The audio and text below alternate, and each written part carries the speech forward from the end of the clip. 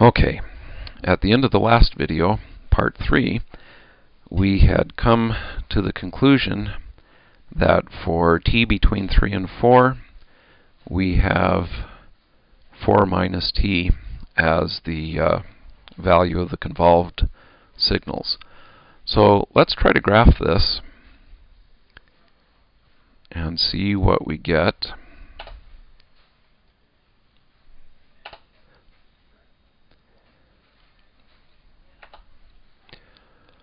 So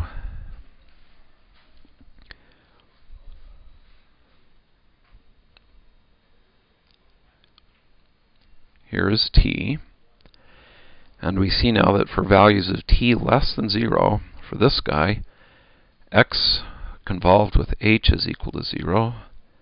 So we'll just kind of darken up 0 a little bit. Okay, between 0 and 1, that's this guy over here, we have that x convolved with h is equal to t. So if I'm graphing t between 0 and 1 as just a line with slope 1, then for t between 1 and 3, I have this result over here. This line is just equal to 1. And for t between 3 and 4, I have 4 minus t. Well, when t is equal to 3, that gives me 1, and when t is equal to 4, that gives me 0. So it ends up being a line that goes down.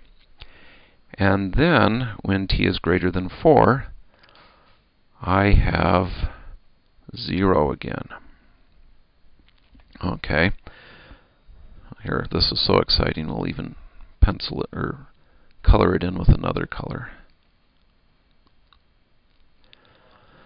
So there you have the result.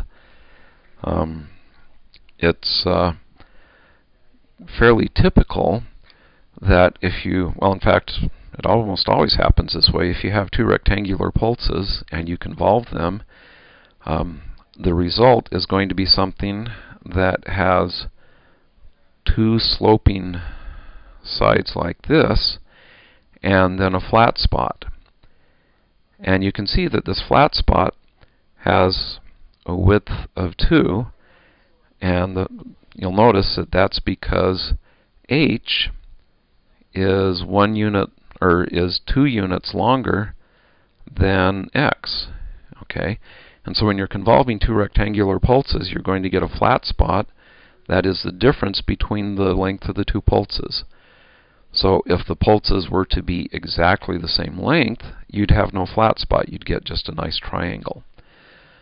You also have the going up and coming down is typical.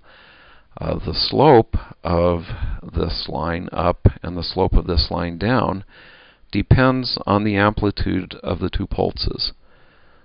So in our case, since the amplitude of the two pulses is 1, our slope here is a positive 1, and here is a negative 1. If I had had different amplitudes for either x or h, or both of them, then the slopes would be different, and the peak, or the level of the, if it rises to a peak, if the two pulses have the same length, or the length, or the altitude of this plateau, of this flat spot, would be different. So, there you have it, an exercise in convolution of two rectangular pulses.